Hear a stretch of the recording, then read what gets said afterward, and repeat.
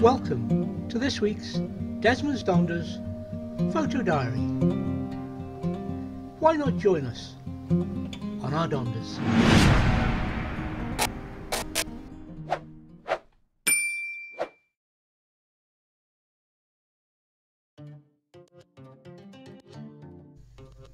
Still unable to go further afield due to COVID lockdown, we're having a day trip to the Spey Viaduct. Just 5 miles from our door to here.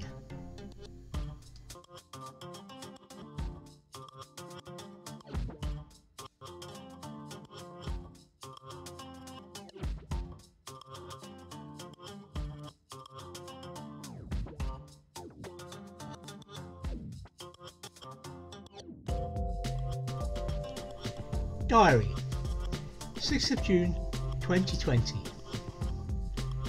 We are off on another day trip.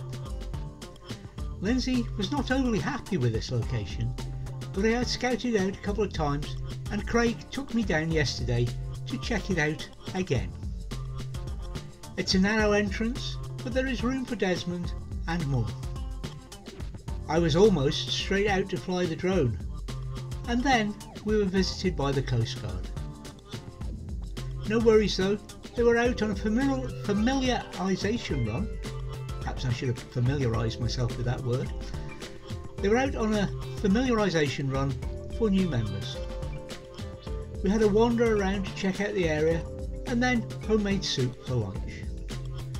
The weather is good, so I flew the drone once again. But it soon started to get busy with walkers. So we had a cuppa and headed out for a short walk ourselves. We went across the bridge. There were folk fishing and canoeing also. We returned and chilled during the rest of the afternoon as we watched the weather begin to worsen. We had a great haul of birds and some butterflies and bees. The weather deteriorated further and the rain came down heavily. We decided it was time to head for home before our planned time, but we'd still had a lovely day. And further, Lindsay decided it's not such a bad place and we can come back again in Desmond.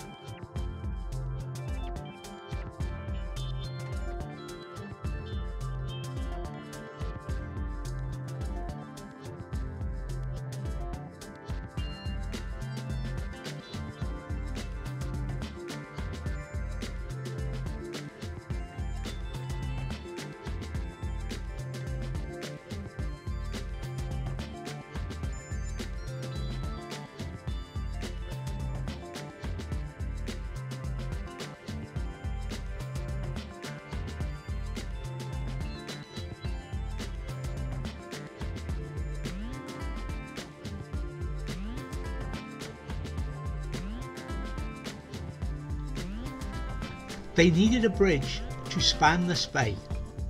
With no rock banks north of the Fochabers road bridge, how were they to contain the mighty Spey within the bridge's span, or indeed ensure the security of middle supports to cope with frequent spring spates and constant changes of the river's channel? As Dick-Lauder quotes in his book on the Muckle Spate, "The Speys are wanton wuman, who'll nae stay in her ain bed," and how true that has proved to be over the years.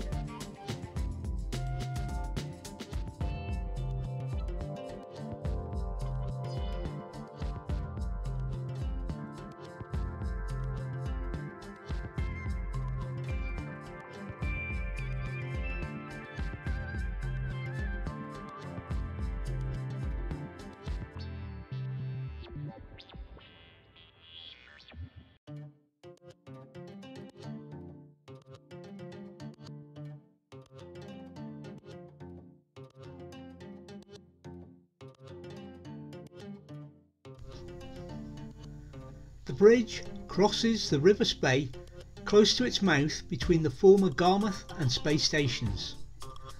Sometimes also known as the Garmouth Viaduct. The viaduct has three sections. A central 350-foot bowstring approached on either side by three 100-foot plain truss girder bridges. Overall length is 948 feet. The viaduct has this great length due to its proximity to the mouth of the river. The course of the main channel and width of the river vary in spate conditions.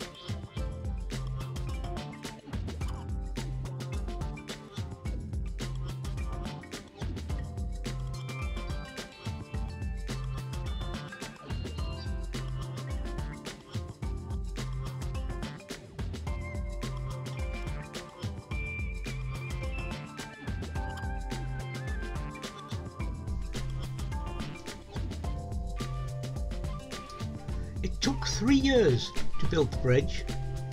The engineer was Patrick Barnett, who was the chief engineer of the Great North of Scotland Railway. He was helped by consulting engineers Blythe and Cunningham.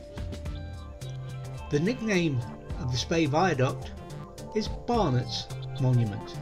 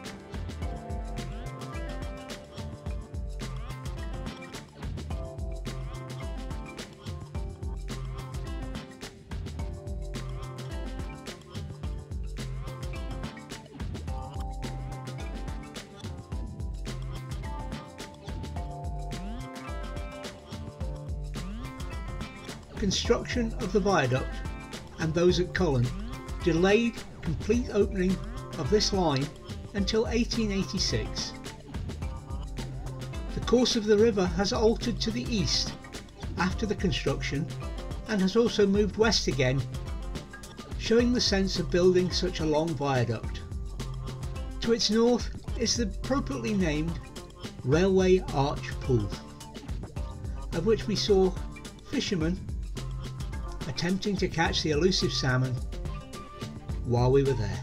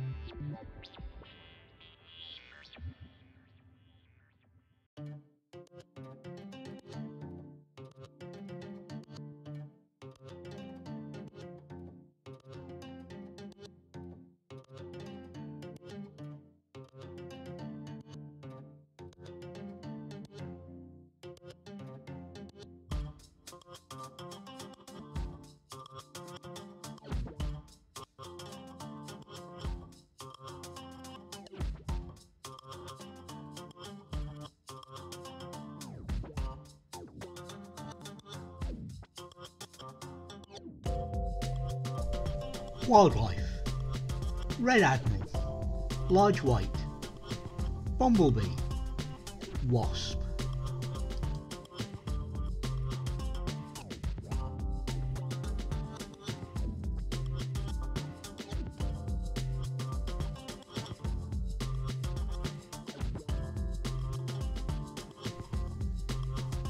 Birds: chaffinch, blackbird, black-headed gull, yellowhammer, house sparrow, wren, collared dove, wood pigeon, jackdaw, carrion crow, mute swan, swallow, house martin, robin, rook, goldfinch, swift, pied wagtail, mallard, oyster catcher, sand martin, song thrush, pheasant, osprey.